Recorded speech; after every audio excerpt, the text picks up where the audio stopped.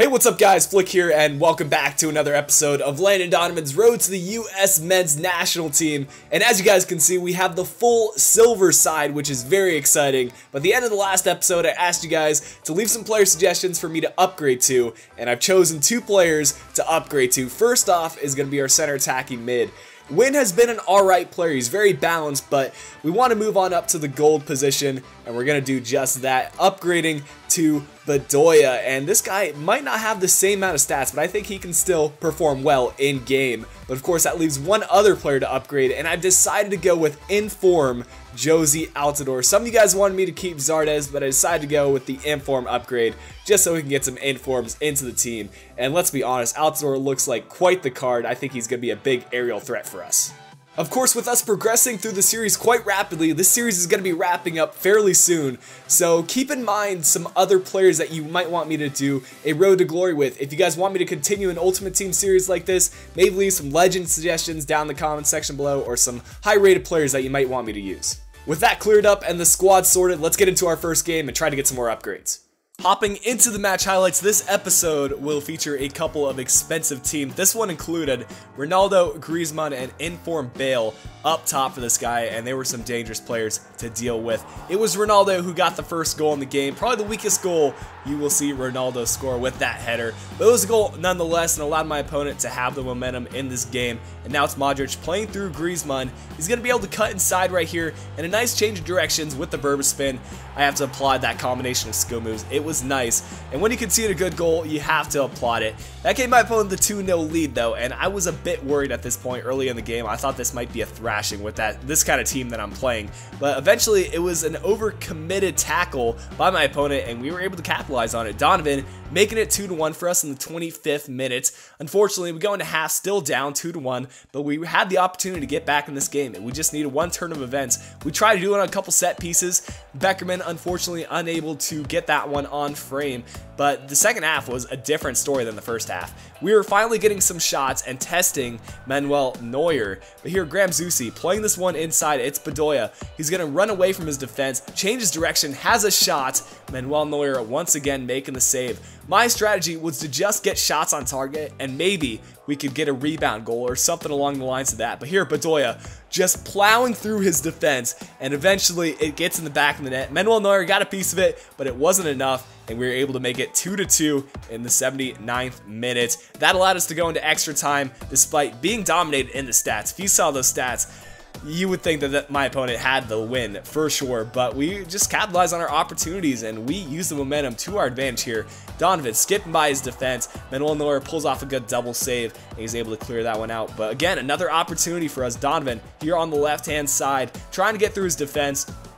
It's DeMarcos who's unable to clear it out with the pass. Beasley with the shot from outside the box. Wasn't expecting much at the time, but like I said, we get the rebound goal, and Bedoya making scenes on his debut match, picking up 2 goals and allowing us to get the 3-2 win despite not having as many shots as my opponent. But Bedoya picks up the man of the match with the 2 goals. Donovan also got a goal in this game as well as 1 assist, which means we're going to be able to get a couple of upgrades into the team before our next match. Well, the hot streak of wins is just continuing for us. A 3-2 win, and Donovan contributing to 2 of the goals means we're going to get 2 upgrades into the team. The first player we're going to upgrade is Bill Hamid to a non-rare gold, and he has been quite the keeper for us, and I think I might use his rare gold upgraded card here in the future. But for the non-rare gold, we've decided to go with Brad Guzan, a very balanced card, and some of you guys said that he's very good in games, so I figured we might as well try him out, and hopefully he does perform for the team. And the next player we're going to upgrade is Kyle Beckerman. He's been fantastic. Of course, he scored that incredible long shot goal in the last episode, but we're going to be upgrading to a non-rare gold, and it's actually going to be a center midfielder if we can scroll over to that position. And we've decided to go with Feilhaber. He does have 75 dribbling, 77 passing, so he's going to be a presence in the midfield. He might not be a proper CDM, but I still think he's going to perform for the team quite well, and it's good to get some more MLS players into the team. But with this team in mind, let's get into their next game and try to get more upgrades. Our second opponent had a much less expensive side, but it was still a good team nonetheless. A Liga Bundesliga hybrid with Schürrle, Cavani, and Lucas up top. Some budget players that play quite well in game, and that was pretty clear through Lucas's first goal, going cross body and able to get the 1-0 lead early on. Not the start we were looking for, but here's Yedlin taking it away from David Alaba and trying to use as much of that free space as he could. Eventually playing it through to Donovan. Donovan trying to find Josie Altidore, but it falls to Donovan once again, and he's not going to miss from there. You cannot expect a legend not to score from inside the box from right there. He's going to put those away every single time, and we're right back into the game. This time, Josie playing it through to Donovan, and he just about gets to it. He's going to look across the pitch, seeing that run. LBXs it, and it was a good save by Trapp. If that would have gone in, that would have been amazing. But we go into halftime, 1-1. Not too many chances for either team, but we're going to push on to the second half, try to create some more goals, and it's Josie rising above the rest and picking up his first goal for the team. And of course it was a header. He is just taller, stronger, better at heading than everyone inside that box, and it was clear from that corner kick. That's just how you have to use him. He's a target man, and you need to play accordingly. Unfortunately, Lucas picked up a rebound goal later in the game, but in the 90th minute, we were trying to seal the deal, not going to extra time in this match, and we had a chance. If Donovan would have controlled that a bit better and cleared it up to some free space, we could have potentially scored, but we go into extra time once again, which gives us an opportunity to score some more goals, and that was what I was looking for. Here, Donovan running along the left-hand side, keeps it in bounds, crosses it in, and once again, it's Altidore heading it home and gives us the 3-2 advantage, which was a big goal for us. But here, Serge Aurier is able to find Lucas. He cuts inside with the Berber spin, and Lucas playing it across and falls to Schürrle. I was trying to clear it out with the X button, but Yedlin takes him out. So frustrating, and it reminded me of a certain Pro Clubs clip. Clearance! No! No! No! I held down X to clear it! Why did you slide? But we did go on to try to save this penalty kick, and I thought I might have saved this one. I was trying to play mind games with my opponent, but unfortunately Cavani was able to bury it, making it 3-3. And now Lucas once again gets the ball here on the right-hand side. He was going to Lucas on the right side pretty much every time he attacked. He was basically neglecting Schürrle on the left, but it was a big block by our defense there. I think it might have been Yedlin even who made the block, so kind of coming back after his big mistake and making a good block right here, but not a good clearance by my opponent. We're able to come right back. Bedoya finds Altidore, and look at this for a touch. Donovan able to bring it to some free space. I'm not gonna lie, that was not intentional, but we're able to get the fourth goal, and that allowed us to get the win. 4-3, great game, and we were so clinical on our shots. Donovan able to pick up 2 goals alongside Altidore's 2 goals. Donovan also picking up 2 assists in that game, which will give us a couple of upgrades before our next match. Let's get into those upgrades. A 4-3 win and Donovan contributing to 4 of the goals means we're going to get 3 upgrades into the team, and it's good to get finally a good amount of upgrades. And the first player we're going to upgrade is Iko Para. It's tough to upgrade this guy with 86 pace at a center back, but there's a plethora of gold options for the US team. But of course there's no non-rare gold, so we've had to skip right into the rare gold stage, and John Anthony Brooks is going to be the player that we're going to upgrade to. Of course, he scored in the World Cup, and he definitely fits into this side quite well. And speaking of which, we're going to get another player from the Bundesliga here. And again, there's no non-rare golds, so we're going to go right to the rare gold stage. It's Fabian Johnson's upgraded card. Looks amazing. 87 passing, or 87 pace, 66 shooting, 75 passing, 78 dribbling. He's so balanced, and he's just going to be able to go up and down the pitch, get up to those crosses in, and he's going to be a fantastic player for us. And finally, I've chosen to upgrade Inform Altidore. He played alright for us, but I do want to get, of course, a certain player in mind. Plays for the Sounders, and it's going to be Clint Dempsey. He's got 4-star skills. He's got good shooting. He's a pretty decent striker, and I think him alongside Donovan is going to be amazing up front.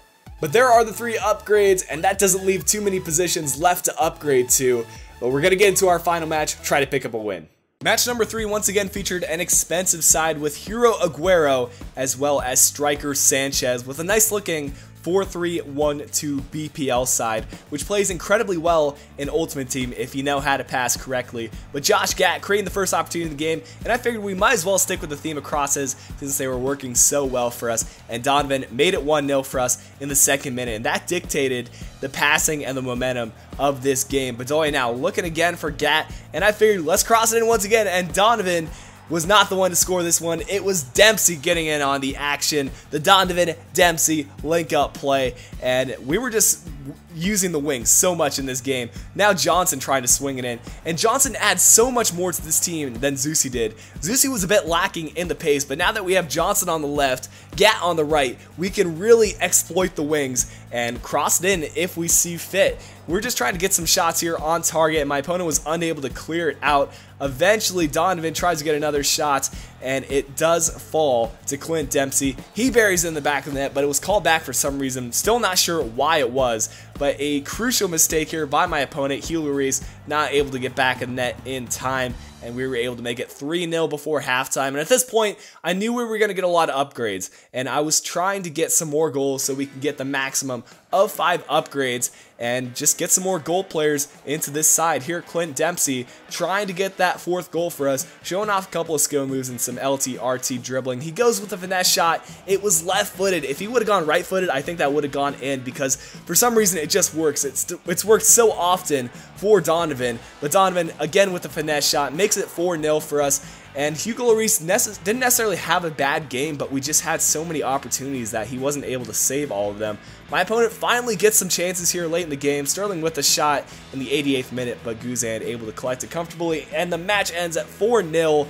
We were dominating in pretty much every stat. Donovan got 3 goals in that game alongside Dempsey's 1 goal. No assist this time for Donovan, as well as his man-of-the-match performance, but because we got the 4-0 win, we're going to get quite a few upgrades into the team. A massive 4-0 win, and Donovan helping get 3 of those goals means we're going to get the maximum of 5 upgrades in the next episode. And continuing with the theme of previous episodes, I'm going to let you guys decide on those players. There's not too many players left to upgrade to, but there are a few options at the center back position. And just keep in mind that we're not going to be able to upgrade some of these players. Beasley and Yedlin are actually the highest rated players that we can get into this team. So just keep that in mind as you leave your player suggestions. But guys, I hope you have enjoyed this episode of Donovan's Road to the US Men's National Team. If you have, make sure to leave a like down below. Subscribe if you are new to the channel. And until next time, this has been Flick. I'll be talking to you guys again soon.